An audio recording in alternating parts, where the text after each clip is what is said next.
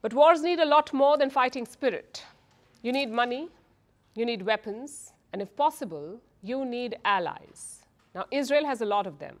Western powers, they are Israeli allies. They may not join the counterattack on Iran, but they give Israel a lot of money. Who can play that part for Iran? I'm afraid there are very few candidates here. Iran has no friends in the Western world. Its top allies are Russia and China. You also have some marginal players like Syria, Venezuela, and North Korea. Beyond that, Iran only has friends, not allies. For example, India and South Africa. They're friends of Iran. But neither country will support Iran militarily. Both have called for de-escalation. Which leaves us with Russia and China. Will they come to Iran's rescue? Politically, we've seen positive signals. Beijing and Moscow called for de-escalation at the United Nations, but they also pointed to Israel's first strike. We have also noticed that, according to Iran, its military action was in response to Israel's aggression against its diplomatic premises, and the matter can be deemed concluded. Yesterday, you instantly reacted and condemned the actions by Iran. It is regrettable that, unlike the meeting today, you did not propose to convene the Security Council on the 2nd of April, where, upon Russian initiative, an emergency meeting was called upon to discuss the Israeli strike against the consulate premises in Damascus. So they want peace. At the same time, they also understand why Iran hit back. It was not a first strike. It was a retaliation. But will this political support extend to military affairs?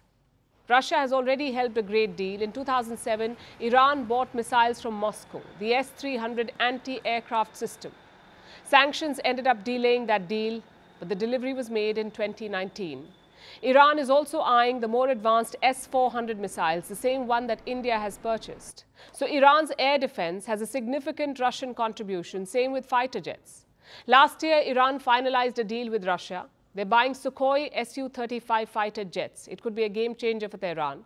Their air force only has a few dozen jets, and some of them predate the revolution. So Russia could help them modernize. And what did Moscow get in return? For starters, an important ally in the energy market, plus a defense supplier. Iran has sold its Shahid drones to Russia. Reports say thousands of them have been deployed in Ukraine.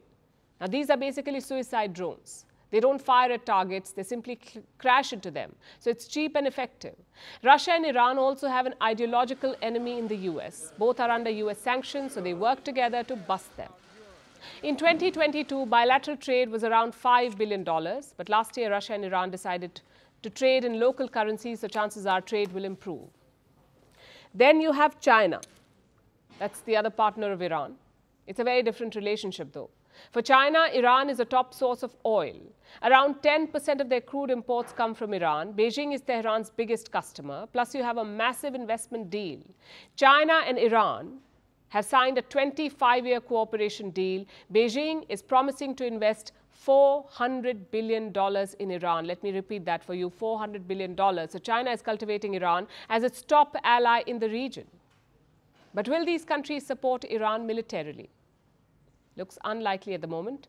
Russia is already fighting a war in Ukraine. Will they focus on beating Kiev or defending Iran? It's a no-brainer for Putin. Also, Arab nations are leaning towards Israel. We saw Jordan shoot down Iranian drones. Reports say Saudi Arabia also chipped in. So will China and Russia risk antagonizing the Arab world? China gets around 15% of their oil from Riyadh. And Russia needs the Arabs to regulate oil prices. So don't expect Putin and Xi Jinping to jump in. But we can't rule out indirect support. Just look at China's response to the war in Ukraine. On paper, they're neutral. But they continue to help Russia, whether it's by buying Russian energy or selling military parts to the Russian army. Not weapons, but parts. Maybe they could do the same for Iran. But a bigger role would be diplomatic. China and Russia have already criticized the US for helping Israel. They could rally global opinion around this, make it a West versus the rest issue. That requires a lot of diplomatic investment, something that Iran cannot do, but Russia and China can. They could also shield Iran at the United Nations Security Council, maybe veto anti-Iran resolutions. But beyond that, it's a tough ask. We saw the US and the UK shoot down Iranian drones for Israel. Don't expect Russia or China to do that for Iran.